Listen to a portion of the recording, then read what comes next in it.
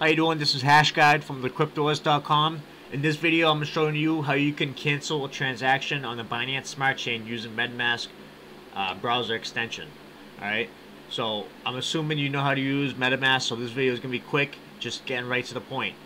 Alright, I don't have a pending transaction going right now, so I can't show you, it working live, but I'm going to show you exactly how to do it, so don't worry. By the time you're done with this, you'll be canceling that transaction out. Now, sometimes when you cancel a transaction, use a different wallet other than MetaMask that you initially used to make that pending transaction. You might have a pending transaction issue that won't go away, which you can try clearing your browser cache and cookies, but make sure you have all your login information for all your websites, because it will log you all your websites. But also, if that does not work, you can try incrementing the nonce to the next available one yourself. With the custom nonce, I'm going to show you how you can activate. That may work. I haven't tried that yet. I will try that another time. Or if that doesn't work, make sure you have your mnemonic seed phrase written down or saved to a USB drive and your private keys for each address that has funds in it. And then you might need to uninstall and then reinstall MetaMask and re-import all those wallets again. You can re-import the mnemonic seed phrase. You can get that in your settings. It allows you to write it down again or copy it. Make sure you always write it down in a notebook that you can keep safe away from all prying eyes, and you save a copy or even 2 copies on 2 different USB drives off an internet connected computer. Alright, be safe with your keys. It's your money. One day that could be worth a lot of money if it's not already.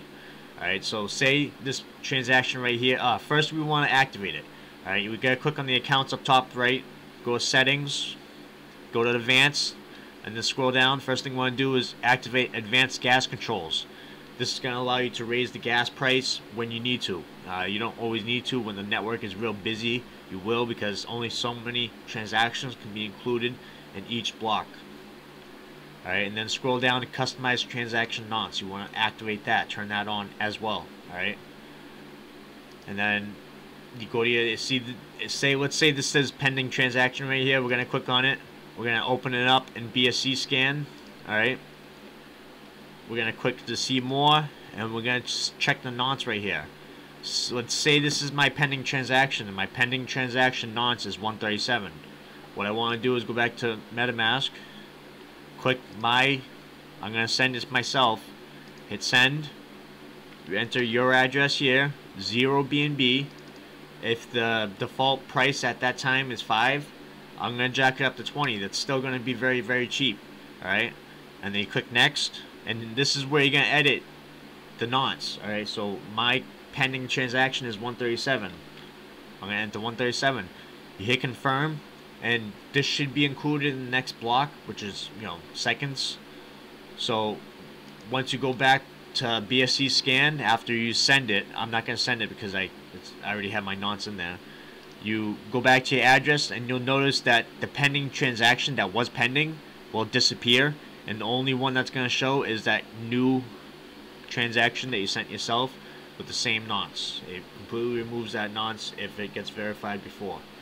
Alright, if this video has helped you in any way at all, please make sure you smash the subscribe button, that thumbs up, leave a comment, let me know how it did, and make sure you share this to your favorite social media platform, to your family, your friends. If they're not using crypto yet, they will be using it very soon.